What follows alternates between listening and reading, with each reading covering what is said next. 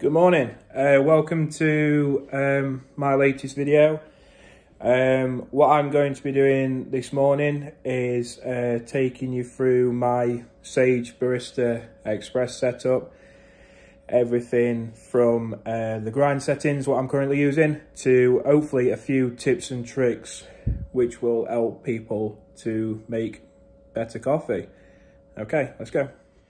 So this is my Sage Barista Express that I'm going to be doing today's video on. It's worth pointing out with this machine, I actually followed a very helpful YouTube video that someone kindly posted on how to take the inner burrs finer.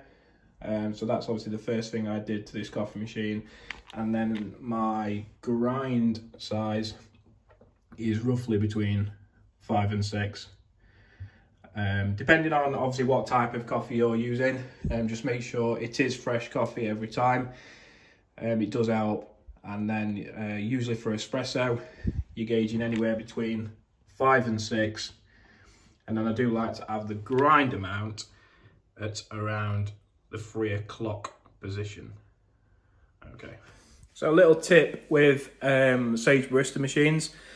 A lot of people will obviously run off some blank shots through the Sage machine to heat up effectively the coffee handle, so your portafilter. What I actually like to do is I do like to boil up the kettle and pour some boiling water onto the handle. But a couple of points for that.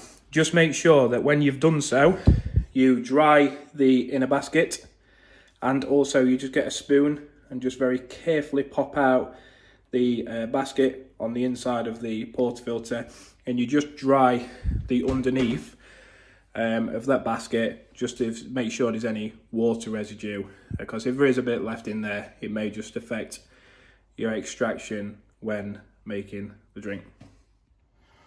So what I do before every drink is I get my portafilter handle and just pour through some boiling water into that handle.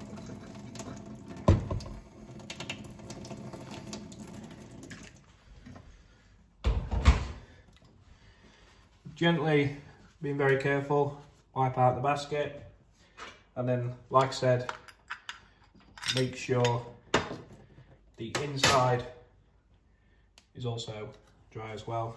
Just give that a little wipe out, and then pop your basket in there. I was using fresh coffee beans, so these beans that I'm using have only been roasted roughly around a week ago. So I'll pop them into my Sage Barista Express. What I'm going to do then is turn on my scales, pop my handle onto the scales, give it a tear.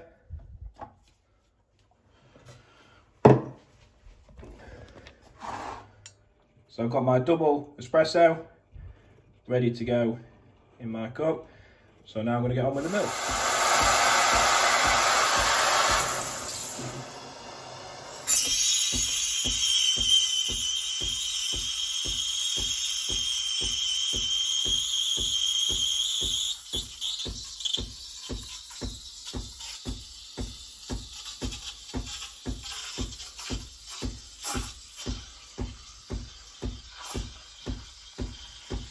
So with your milk, what I'm basically doing is I'm just sticking the steam tip just underneath the surface of the milk, which you'll see here, to just create that vortex in the jug, and then also just getting that air nicely into the jug, trying to keep that air noise as long as possible.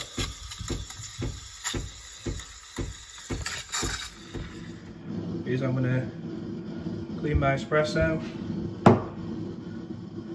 get my textured milk, nicely build up that creme, then from the front of the cup, push the first pour to the back.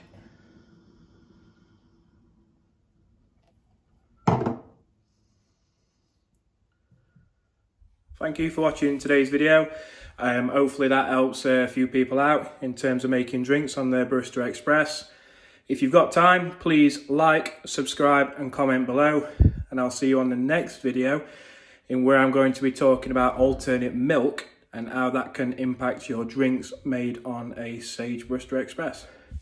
Bye.